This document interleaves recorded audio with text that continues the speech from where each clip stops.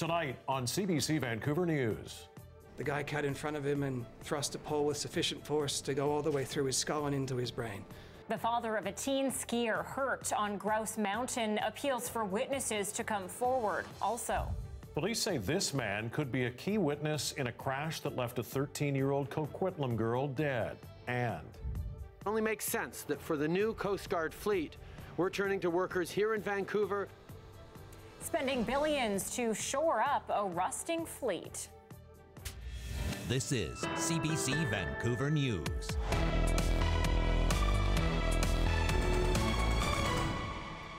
Good evening. Was it a case of rage or just a mistake? There's a call for witnesses tonight after some sort of conflict with two skiers on Grouse Mountain. It left a young boy with a traumatic brain injury. The CBC's Tina Lovegreen is live at Grouse Mountain tonight. Tina, take us through what happened there. Well, Mike, Anita, 13-year-old Max skier was skiing on this mountain with his friend on March 30th. He says he was coming down the hill when he had to swerve to avoid hitting another skier. Now, he says that skier then hit him with his ski pole, causing a 3-centimeter deep puncture in his skull. Now, police don't know if it was intentional or not, but the damages have been devastating for Max's family, who are searching for answers. And the CT scan revealed a bullet-sized hole in his skull. David Keir's 13-year-old son spent 4 days in the intensive care unit. So I saw the hole in his skull, and I saw the pool of blood in his brain. You freak out as a parent. Max had saved up to buy a pass for spring break. When the incident happened, he was coming down the cut, a green ski run without a helmet. As Max describes it, he was skiing, some other guy was skiing. They came together briefly. Max thought he was skiing erratically. He skied left. Next thing he knows, this guy was in front of him, and in Max's own words, he threw his pole at me. He didn't know he was injured until he got down the hill. At that point, the person who allegedly threw the pole was nowhere to be seen. Max now has a traumatic brain injury and cognitive challenges that only allow him to go to school an hour or two a day. So sure, as a parent, you're seeking justice? Absolutely you are. Almost 3 weeks after the incident, police did ask for the public's help, but released few details and got few tips. We try never to lose hope, but we're also realistic about not only the time delay, but also the nature of this incident. They're hoping this new information will jog people's memory. We do hope that there is some video evidence still out there from people who may have had GoPro cameras on their helmets. I know a lot of people do that, or from their mobile phones. And as for Max, his dad says it will be at least 9 months until he can go back to playing sports, something the avid baseball player is looking forward to. Now, the man police are looking for was wearing a yellow ski jacket, and that's the only description they have of him. They're also looking to speak to a woman who helped Max with his injuries once he made it down the hill. And also, I should mention again that investigators are not saying whether this was intentional or not, and they won't say so until they get more information. Mike, Anita? Tina Lovegreen live at Grouse Mountain. Tina, thank you. A woman has been injured after she says she was pushed off a cliff and into a lake on the weekend. And now police are looking for witnesses. The 29-year-old claims that while hiking Sunday afternoon above Thetis Lake near Victoria, she came across a group of women who were drinking, and that when she looked down at the water, someone shoved her over the edge of the 40-foot drop. It's quite unbelievable what happened to this lady. I've lived here for 30 years. I've never seen anybody actually patrolling the trails. Do you think that needs to change? Yeah. Anyone with information is asked to contact West Shore RCMP. Well, there's a man who may be a key witness in a Coquitlam crash that killed a 13-year-old girl. Happened in late March, but police are now releasing video hoping to identify him. CBC Vancouver News at 11 host Dan Burrett joins us live now with more. Dan, who are police looking for? He was driving a white SUV and stopped at Mariner Way and Riverside Crescent when that crash happened on March 25th, just before 3 p.m. Young student Deborah Seal was killed that day. Take a look at this short video that police have released. Now, you can see the white SUV circled on the lower left there. Police think it's a Toyota RAV4 from 2016 to 2018. A man gets out. He's blocked briefly by that other man at the scene. Let's zoom in a little bit closer here.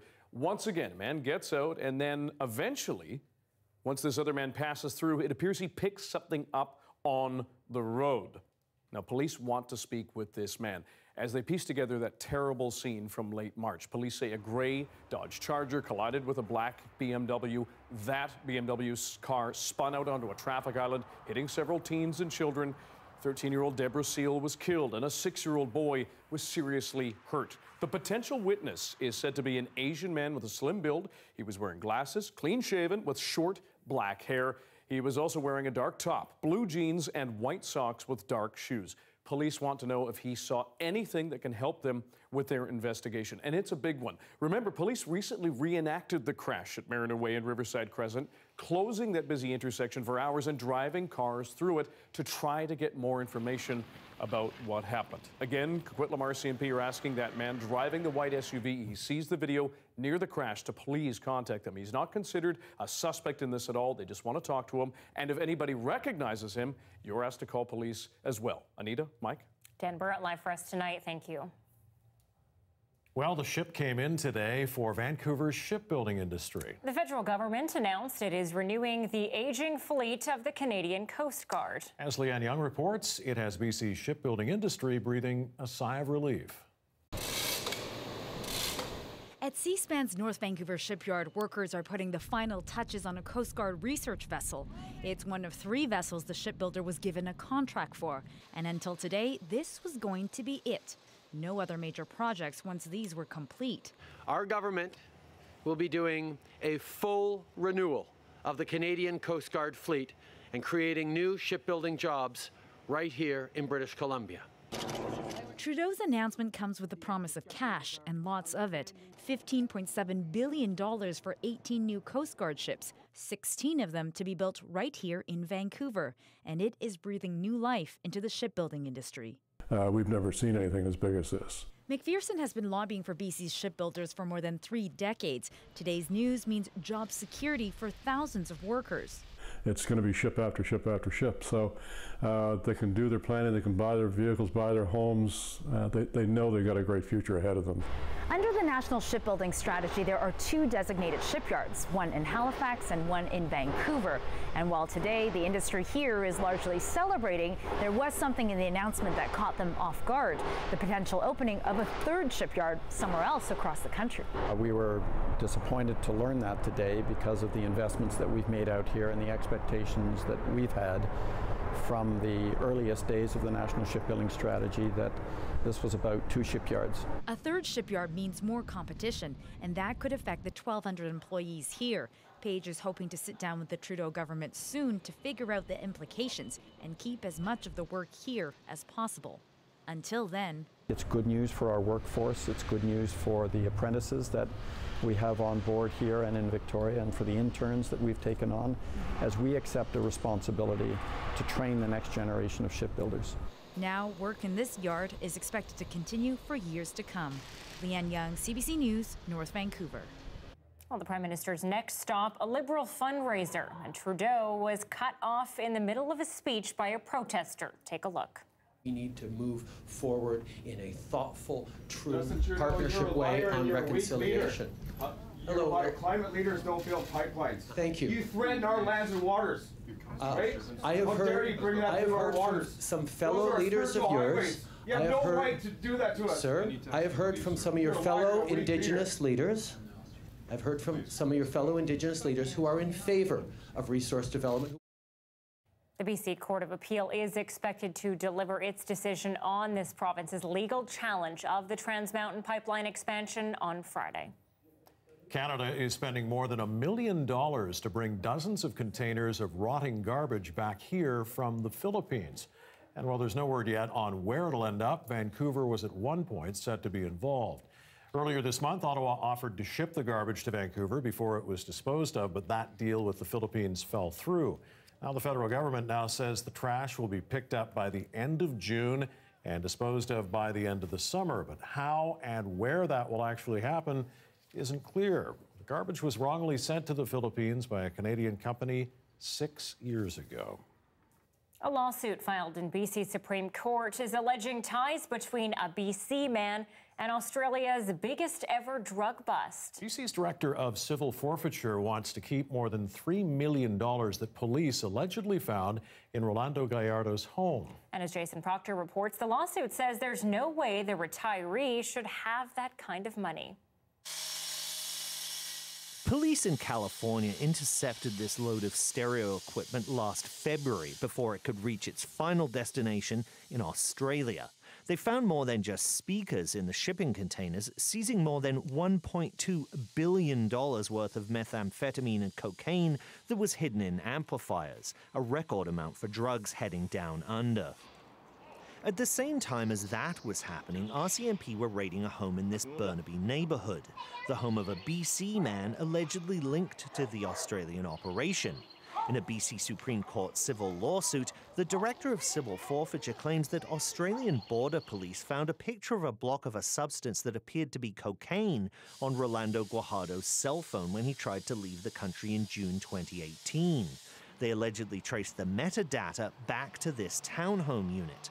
The lawsuit claims Guajardo was also observed in California, loading up those very shipping containers, along with one of 6 people who are now in custody in Melbourne. According to the civil claim, RCMP raided one of the units in this townhouse complex back in February and found $3.2 million in tightly bundled wads of cash in bags and boxes under the beds. This, according to the claim, is subsidized housing intended for low-income families. Guajardo is not facing any criminal charges in association with the drug bust. According to the lawsuit, he's 69 years old and claims to be retired. But the civil forfeiture claim says his residence in subsidized housing is not in keeping with his ability to travel to Australia and California on a regular basis, his ability to make multiple deposits of more than $10,000 in the bank, or the over $3 million in cash located throughout the residence. The Director of Civil Forfeiture now wants to keep the money police allegedly found when they raided Guajardo's home. The townhouse complex is run by the Metro Vancouver Housing Corporation. They wouldn't speak about the case for privacy reasons, but insisted they have strict criteria for tenants, including a required, legitimate proof of income. None of the claims have been proven in court. Jason Proctor, CBC News, Burnaby. Anti-pipeline activists claim Burnaby Mountain isn't ready for a potential fire at Kinder Morgan's facilities. Now the city of Burnaby says it's reviewing fire safety in the city. The anti-pipeline group claimed it can take fire vehicles 15 to 20 minutes to get to Burnaby Mountain, and that the community needs more escape roads along with an improved evacuation plan. Currently have the public safety review and fire services review underway. This process includes interviews with stakeholder groups and surveys that people can write in and talk about their concerns, and it'll provide strategic direction and recommendation to council to enact on them. Burnaby Council will hear more concerns from the community at a town hall tonight. RCMP in North Vancouver are warning parents tonight about a man who exposed himself to a 13-year-old girl. It happened on May 15th around 3:40 in the afternoon. The man was driving a silver SUV in the 200 block of 27th Avenue West. Police say he called the girl over to ask for directions and then made a lewd comment and exposed his genitals. Police say the man is white, between 40 to 50 years old. He has a slight accent, but the origin is not known. He is balding with brown hair on the sides and has a double chin. The man was wearing black sunglasses and a blue and white zippered sweater. Police say the incident is similar to others reported on the North Shore last year, but they are treating them as separate cases. Well, a by-election is underway in a place in the Lower Mainland with no local government. You'd be forgiven if that doesn't make much sense, but 15,000 people living in and around UBC are choosing someone to sit on Metro Vancouver's board and the TransLink Mayor's Council. And as Justin McElroy reports tonight, they won't be electing a mayor in Electoral Area A.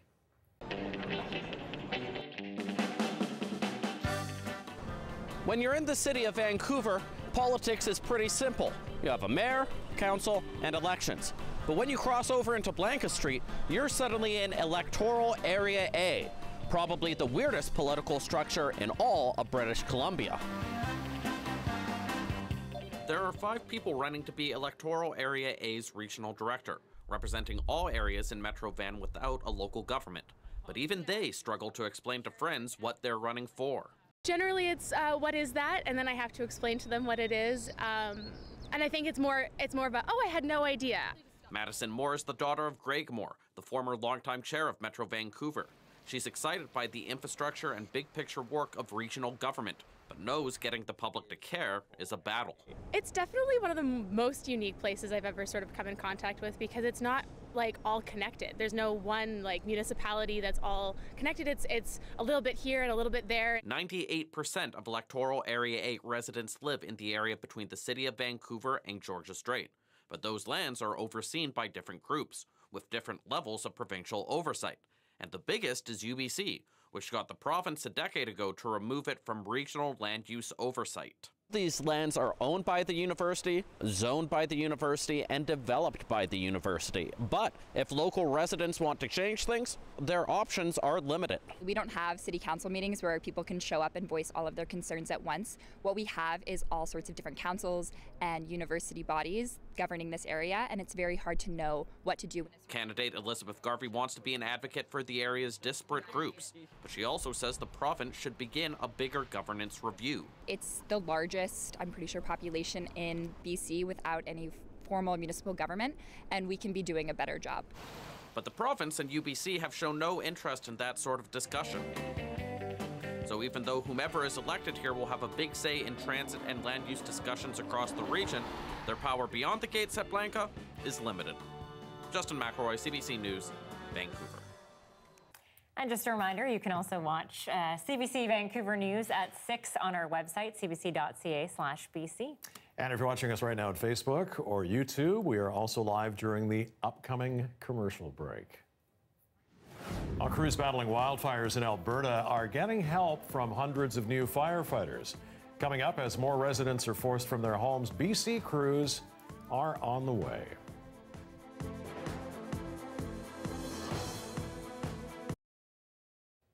Hello to you if you are watching online. We are back live during the break. Yeah, springtime is gardening season for, of course, a lot of Canadians.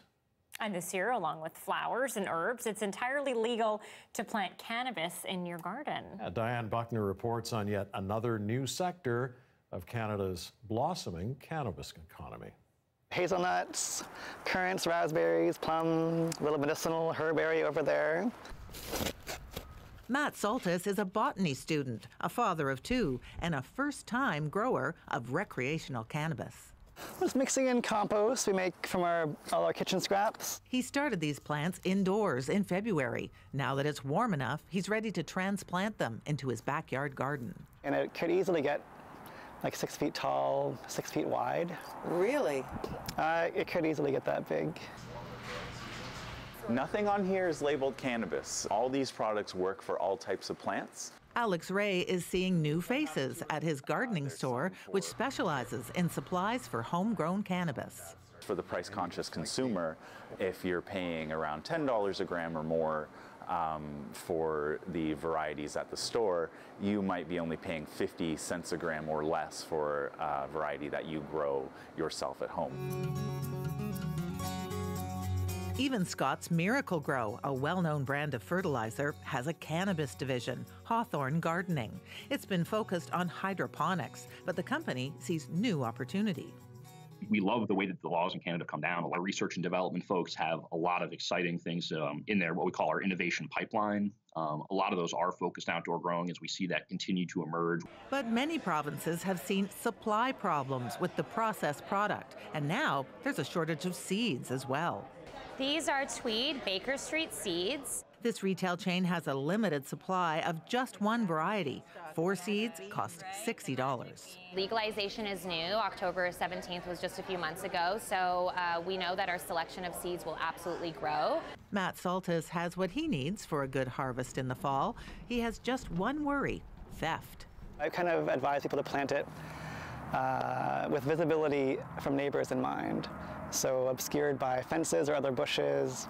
Cannabis aficionados may be convinced homegrown weed is worth the trouble, no matter the pitfalls. Diane Buckner, CBC News, Guelph. A growing industry indeed. It's kind of like all these grow-ops, legal grow-ops. Legal grow-ops in your backyard. Why not? I guess if... Wow, big business for sure. And that's it for our Facebook Live and YouTube, all that jazz. During the commercial break, we'll be back shortly with the rest of your news.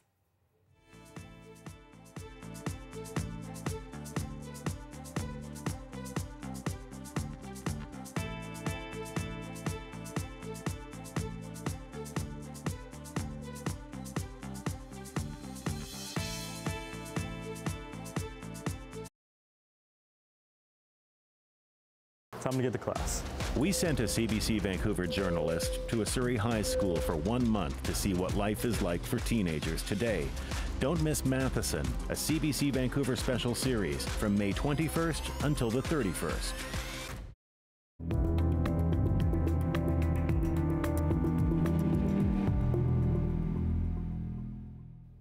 The risk from wildfires remains extreme in northern Alberta, with the largest fire now covering more than 900 square kilometers. Today, our Rafi Boudjikanian got a first look inside High Level, a town that is sitting vacant after flames forced residents to leave. The flames threatening High Level may be at bay for now, but firefighters are taking precautions, setting up protective measures in what's normally a bustling community, now a ghost town. The danger has not passed, nor has it diminished. Not the update residents hoped for. I'm pleading with everyone to be patient and that the evacuation of High Level will continue into the foreseeable future. This is how close the flames got before winds pushed them away. A nearby mill, one of the town's main employers, barely escaped damage. Albertans know well the devastation of wildfires. Fort McMurray is still recovering from the damage it suffered 3 years ago. Josh Knelson went there as a firefighter. Now his community has had to flee. Fort McMurray, they got very lucky. Right? I mean, nobody got hurt there, and it was amazing. I mean, the fire is very close. I mean, it's a matter of a wind shift, and it's a whole different story, right? And we'd have a totally different interview right now. One sliver of good news, utility workers have managed to restore most of the town's power.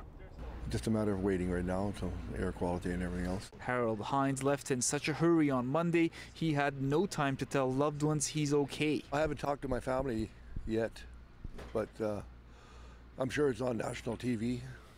But if you are there, if you hear me, I'm all fine. Now we had to get evacuated. Today, he left his brother an emotional voicemail. But, everything's fine, so don't worry about it. Just tell everybody I'm fine. It's a hell of an experience, I'll tell you that, sir. He's looking forward to telling them the danger has passed.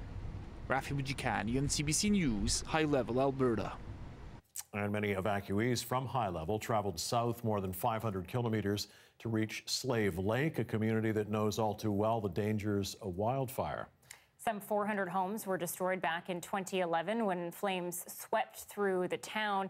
Aaron Collins was there as the High Level exiles filled up local hotels and campgrounds. In Slave Lake, people understand the road evacuees have traveled to get here better than most. It was terrifying. It was a very traumatic experience for us, but we have moved on from it. Just 8 years ago, a fire chased Edie Clausen from her home. That threat is never far from her mind. It can take a town. It's taken how many towns in the last Fort Mac and us. So, you know, you're just more aware how dangerous it is. Wayne Spracklin was setting up camp after a harrowing drive from High Level. But when you look behind you and you're going, oh, this is like Armageddon. No sooner had he settled in, he was greeted by another fire. And then the lake was overcome by water bombers and chemical planes and helicopters, and it was like chaos all over again. It was quickly put out by water bombers already on hand dealing with yet another fire nearby. A close call and a reminder that at this time of year, the threat from fires is constant here. Northern Alberta now is in what I would consider to be a drought. very dry, no rains, had some lightning, and it's not going to take much for another one to spark up, right? Back at the camp office, Clausen has advice for her guests. Be patient, be prepared. It could be days, it could be weeks before they let you back, and it's in their best interest. To wait. To wait. And they may need to. Firefighters in the air over Alberta have a steep challenge ahead. The forecast is for more hot, dry weather in the days to come. Aaron Collins, CBC News, Slave Lake, Alberta. Brett Soderholm is here now, and he's been tracking the wildfire situation in Alberta. Brett, what is the latest? Yeah, well, as we heard in that hit, basically there's no rain in the forecast, and unfortunately for right now, the story is going to be all about the winds. What you're looking at behind me is a wind map that I've put together to show you in relation to where the fire is indicated by this little orange logo here, and this arrow here. This is pointing the direction that the wind is going to be traveling. So when you're seeing it point to the left here, that means the winds are coming from the east and blowing to the west. Now, this is good news. The town is to the north and east of the fire, so all of that smoke is actually going into the BC Peace region and staying away from the town. But I want to show you what's going to be happening over the next few days, keeping in mind that, first of all, this wind forecast is actually a very difficult thing to pinpoint. Friday specifically is a big concerning day. We see values here up to around 45. That means winds could be gusting up to 45 kilometers per hour, though again, blowing from the north and taking it away from the town. But as the weekend progresses, what I'm mostly concerned about is actually going to be on Sunday. Watch this arrow. It's now pointing up. That means the winds are going to be coming from the south and the southwest at 40 kilometers per hour. That means all of that smoke could actually be making its way back into the community. So that's definitely going to be something to be watching. In addition to that, there is no real rainfall in the forecast. Everything is going to be to the south of the city. So this is not good. Conditions are expected to be quite dry. And in addition to that, you're going to be noticing that the skies are actually quite hazy. I've put haze in the icon here because you can't really see that much of the sun. In addition to that, temperatures are still going to be well above seasonal. And all of this combines to be the fact that we have a special air quality statement in effect for not only high level in the surrounding region, but actually for the BC Peace and into Watson Lake, the Yukon. And this is all because that smoke is actually blowing directly into that region. So even though it is a predominantly Alberta issue right now, there are other parts of the country that are going to be feeling similar effects to it.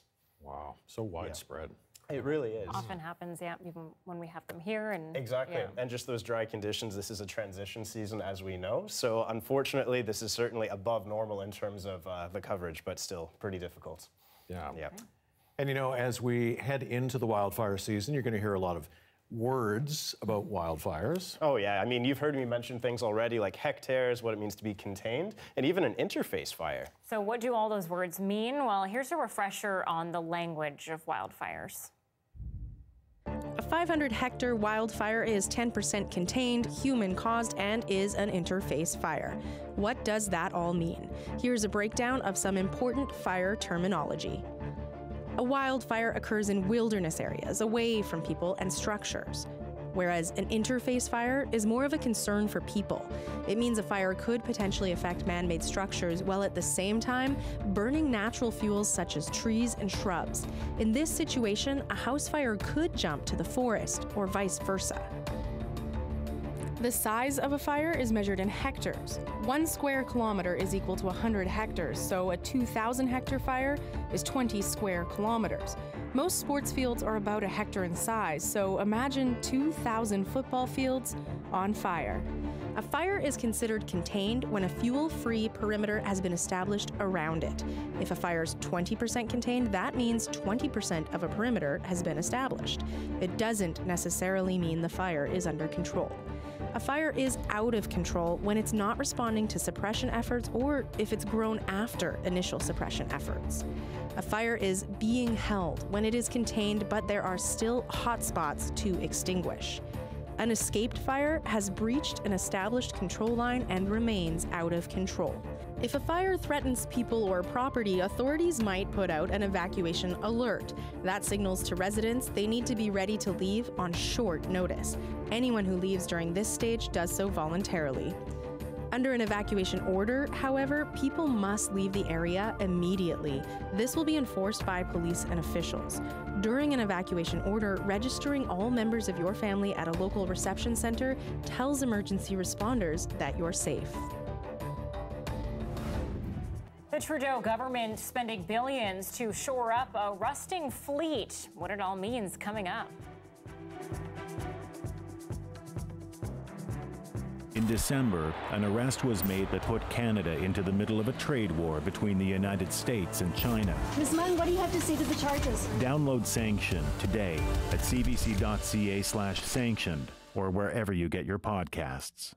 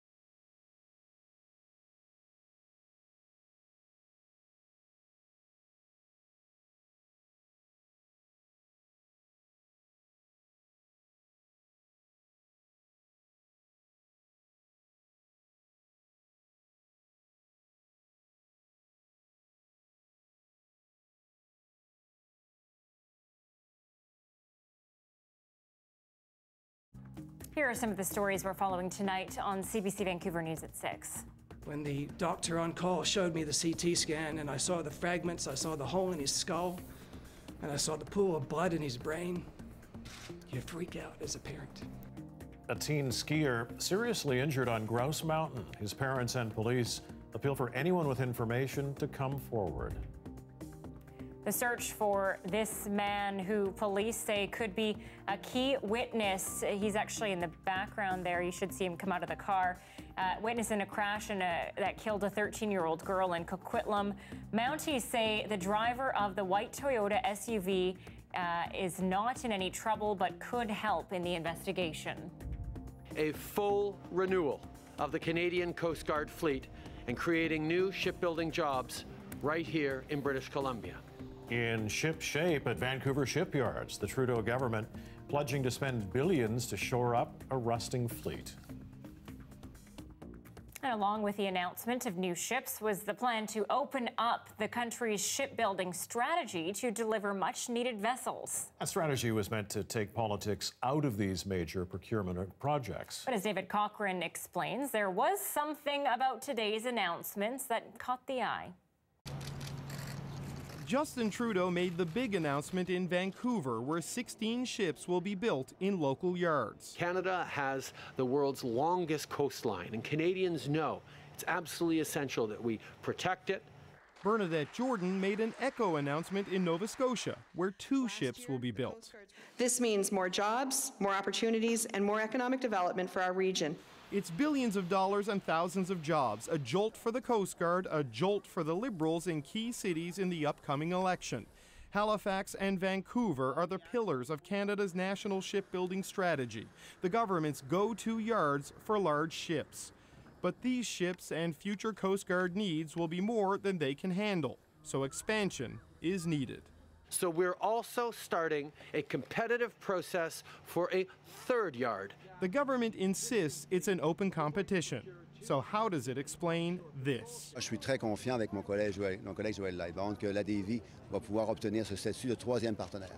Quebec's Davie shipyard wasn't part of today's announcements, but Quebec Cabinet Minister Jean-Yves Duclos had a news conference anyway, in front of a Coast Guard ship with Coast Guard personnel to promote Davie as that 3rd yard. À titre de député de Québec et du Québec, je peux vous dire que j'ai confiance de voir la Davie relever ce nouveau défi haut la main.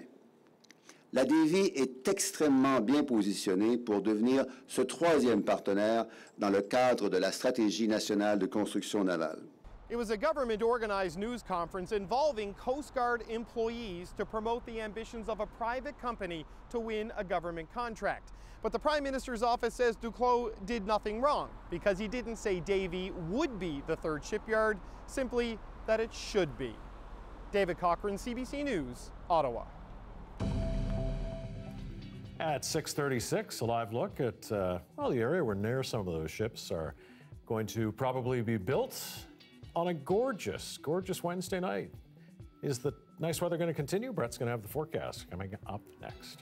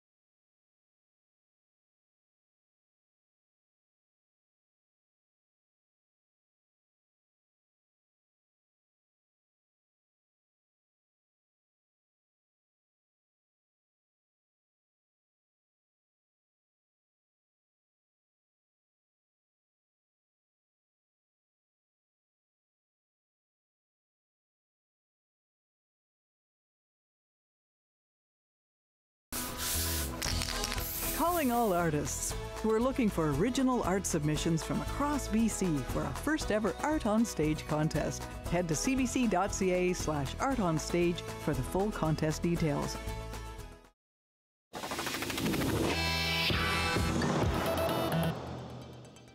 Two landslides this month have changed the face of Joffre Peak. And a third is likely to happen.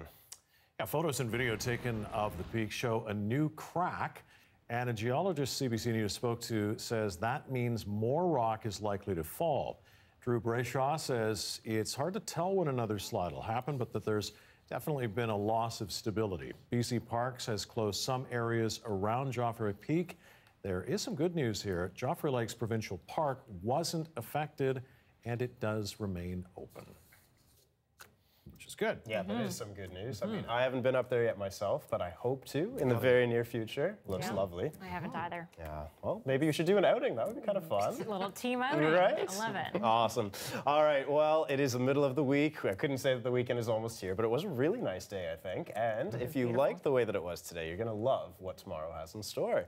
So let's take a quick look back at the day that was. It's actually a pretty dynamic day because we had this beautiful sunrise. These clouds seemingly came out of nowhere for a little while, and then after that, more sunshine lasting all the way throughout the day, and it was fantastic. Temperatures in and around the lower mainland were around 20 degrees, lots of sunshine expected, and the best part is these conditions are just going to keep going. Look at this. Tomorrow's forecast all around the south coast of BC. You're going to be dealing with lots of sunshine, temperatures into the mid-20s for parts of the Fraser Valley. That's you guys in Abbotsford. Over toward Hope, haven't put this icon in place, but there actually is the risk for a thunder shower there. Meanwhile, one of the coolest parts is going to be Tofino, not getting up to 20, but still no rain to be complaining about. A little bit closer to home, if you're in downtown Vancouver, temperatures right around that 20-degree mark. Burnaby, New West Surrey, 23, and Port Moody, Port Coquitlam, that is, right around that 23 mark as well. So going to be feeling mighty summery, and this is great. Now, of course, with every good thing comes with the bad thing. We have to balance out the fact that there is going to be some rain, but of course we need to have this rain to keep everything in check. Thursday overnight into Friday, this is what I've got my eyes on for the south coast of BC in general. Showers expected throughout that time, not going to be really significant, but this is the new development. This is looking at potentially some rain now for Saturday morning, and I say new because all the forecast models for the past few days haven't been hinting at this, so this is not set in stone, but if we see any showers, that's going to be more so into the morning hours before it eventually starts to clear up through the afternoon into the evening. The overall totals here that we're going to be dealing with in that time, these are not crazy amounts. We're dealing with anywhere about 10 millimeters for Vancouver and maybe in and around that 20 millimeter mark for anywhere east towards Abbotsford and Chilliwack. And again, we need this rain. It's going to be good to balance some things out. In addition to that, our 5-day forecast, you're just going to notice a couple of things here. First and foremost, Friday, that slightly rainy day. As I mentioned, few showers expected, probably lasting until Saturday. But Sunday, I want to draw your attention to that. Right now, it says 23 degrees, but I'll let you in on a little secret here. It could actually even be warmer than that. We could be dealing with temperatures into the mid-20s, and that's probably going to be continuing into the start of early next week. Wow. So if you enjoy some of those warmer temperatures, I mean, you've got a lot to look forward to into the near future. I do enjoy some sunshine and heat. Who doesn't? Wow, right? Me too, yes. That'll be very good. All right, so we're getting to a story now. Brett, you don't know this, but I love birds. So anytime we have a bird story, I get very excited. Well, exciting. This one is about an owl, a great horned owl that got a new lease on life today in Kelowna. There you go. The owl's name is Eve, and she was released back into the wild after spending a few months at a rehabilitation center. Yeah, Eve was discovered being attacked by crows in a nearby backyard in February. She was so dehydrated and starving she couldn't fight back, but now she's doing a lot better, as you can see, and the staff at the rehab center have high hopes for her future. We got her just before mating season, and so she missed mating season, but her mate waits around for 1 full year. So this is why we released her in the spot she was found, or very close to it, so she could possibly find her mate again. Very, very healthy, strong bird, and I'm very proud of her. And so they should be. The rehab center that nursed Eve back to health receives more than 150 injured and orphan birds every year. They do good work. I'm not sure many mates would wait around for a year, but probably not. He's a lucky gal. For sure. All right. Another day, another Brexit deal rejected, and the plot to get rid of Theresa May, that's coming up. Thursday on the Early Edition, we'll bring you episode 2 of our series Matheson. Anyone who has lived in Surrey will tell you the city can often be stereotyped unfairly, and that reputation has a major impact on young people. That story tomorrow on the Early Edition.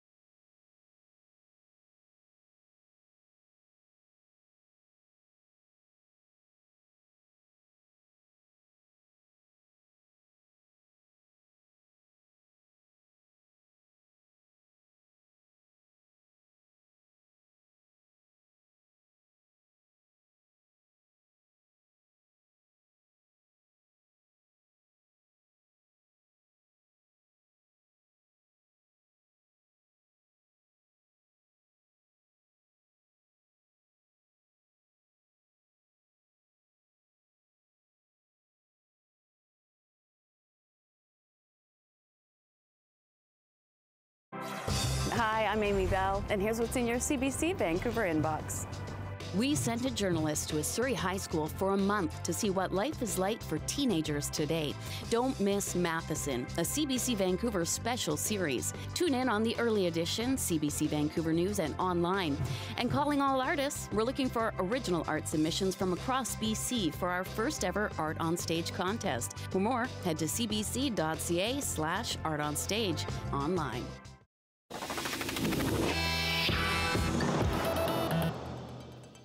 12 people were hurt when a car crashed into a building in downtown Quebec City today.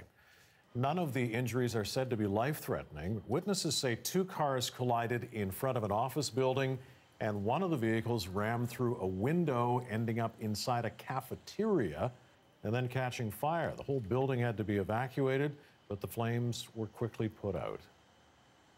Canada's top soldier acknowledging the hurt feelings of fallen soldiers' families today, who say they were left out of a private dedication ceremony for the Kandahar Memorial in Ottawa. Jonathan Vance says no disrespect was intended, and Prime Minister Justin Trudeau was asked about it today.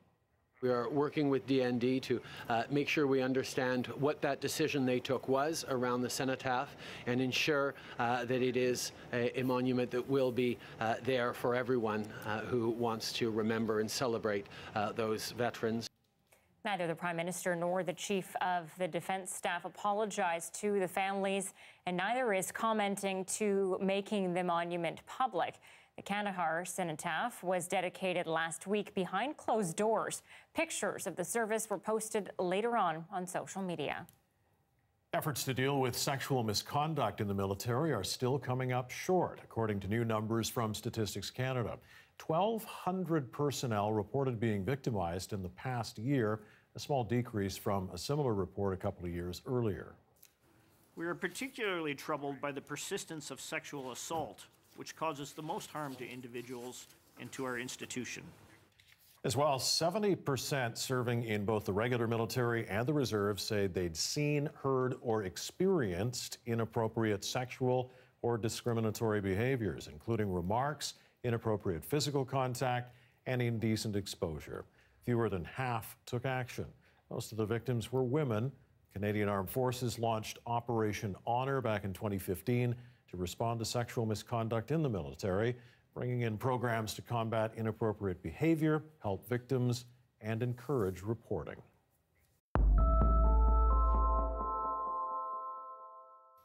With another deadline to leave the EU in the fall, British Prime Minister Theresa May has asked Parliament to support another version of her scorned Brexit deal. But MPs from both parties rejected it, and as Thomas Daigle reports, promptly plotted yet again how to get rid of their beleaguered Prime Minister. Is it time to go, Prime Minister? Heading to work in the morning or leaving Downing Street for good. Theresa May now under more pressure than ever to quit. Statement, the Prime Minister. But she's still selling her revised Brexit plan as what's best for Britain. Reject it, and all we have before us is division and deadlock. The government benches rather empty for such an important debate. My goodness, talk about ignoring reality. Prime Minister, look at the benches behind you. An indication to the opposition that the Prime Minister has fully lost her grip on power. Her demise was accelerated when she reached out to anti-Brexit MPs by opening the door to a second referendum. I recognise the genuine and sincere strength of feeling across the House on this important issue. That led to closed-door Tory meetings today on how best to oust her, and public calls to step aside from previously faithful allies. I think we need a new leader, and it's really sad. We've only got a few months left until the deadline of the 31st of October, and we need a new leader and a new team to be able to deliver that. But who could that be? Leadership contenders stayed conspicuously silent. Well, I'm looking very carefully at the legislation today as leader of the Commons. That's my job, and making sure that it delivers Brexit. Thanks very much. Hours later, Andrea Leadsom kissed May's cabinet goodbye, fed up with the Prime Minister's unpopular Brexit plan. May still plans to lead her Conservatives into tomorrow's European Parliament elections. A disastrous result is expected and could mean she's forced out of Downing Street within days. Thomas Daigle, CBC News, London. Meanwhile, the political divisions in Washington, D.C. are getting even deeper today. President Donald Trump abruptly walked out of a Democratic leaders meeting, saying he won't work with them as long as they're investigating him. But the scrutiny may get worse. As Ellen Morrow tells us, pressure is mounting for a possible impeachment effort. A day of possible bipartisanship descended into yet more animosity. Instead of walking in happily into a meeting, I walk in to look at people that had just said that I was doing a cover-up. I don't do cover-ups. President Trump stormed out on Democratic leaders, set off by earlier comments by House Speaker Nancy Pelosi. We believe that the President of the United States is engaged in a cover-up. The sign on the podium, it says no collusion, no obstruction. And President Trump's feelings on working with the Democrats? You can't do it under these circumstances. So get these phony investigations over with. That's not going to happen anytime soon. What was once a few Democratic voices calling for Trump's impeachment is slowly turning into a chorus. We need to uphold the rule of law. It's a question of when, not if. I think the case gets stronger the more they stonewall the Congress. Yesterday, President Trump blocked former White House counsel Don McGahn from testifying to the House Judiciary Committee.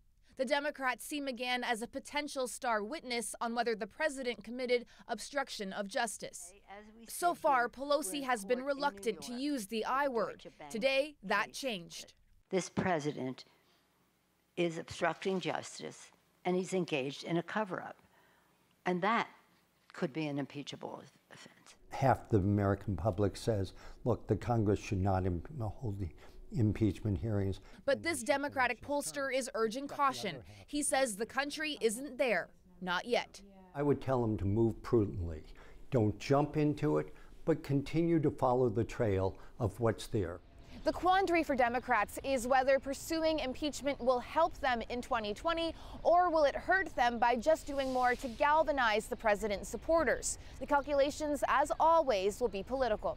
Ellen Morrow, CBC News, Washington. Still to come tonight, iceberg tower tourism helps heat up Newfoundland's economy.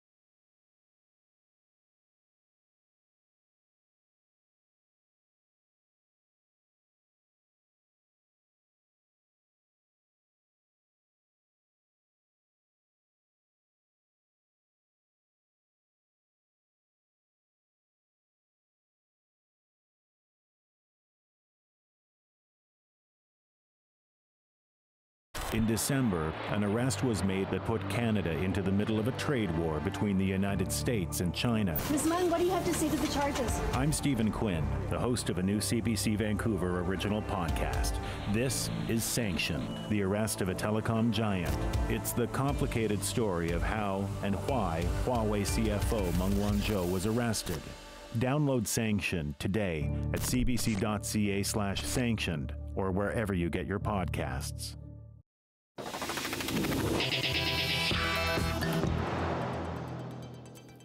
Well, it is iceberg season off of Newfoundland's coast, and it's quite the season at that. Yes, there seem to be twice as many of the icy towers as normally seen this time of year. And as the CBC's Peter Cowan reports, that's good news for the local economy. These icebergs here in Bonavista have been putting on a show. In fact, just a couple of minutes ago, one of them actually cracked apart. Part of it broke off, which had everyone grabbing their cameras to check it out and watch all the ice drift apart. But as impressive as these are on land, they're even better up close from the water.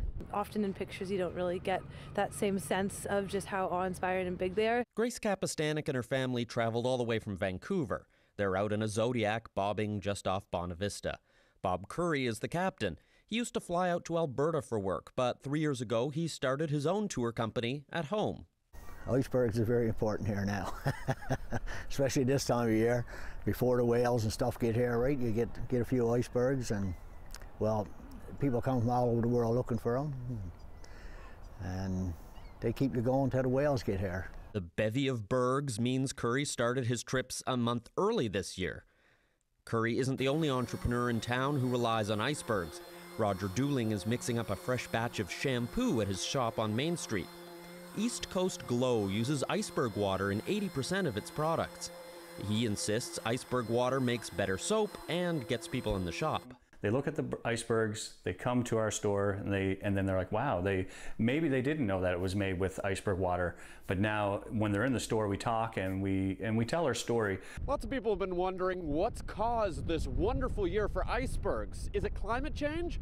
Well, actually, it's more about the winds. These northerly winds have been bringing bad weather, but they've pushed these icebergs on shore. You can also thank a year with lots of sea ice. It protects those icebergs so they don't melt and break apart on their long journey down from Greenland. Peter Cowan, CBC News, Bonavista Vista.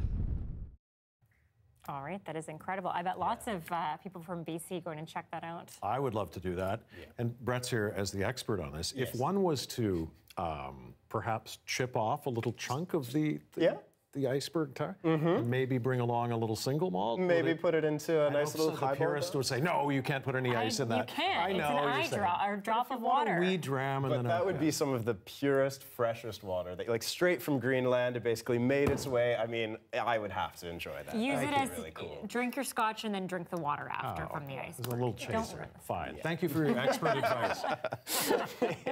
I am the scotch connoisseur. Yes, you are. All right, you can always find our news program online, cbc.ca/BC. Dan is here at 11 o'clock with your next local news. Yeah, and have some goats. Oh, They're jumping in trampolines. I forgot about the goats. This is going to brighten your day. It brightened mine. It's awesome. Check this out. Thanks, Brett. I forgot.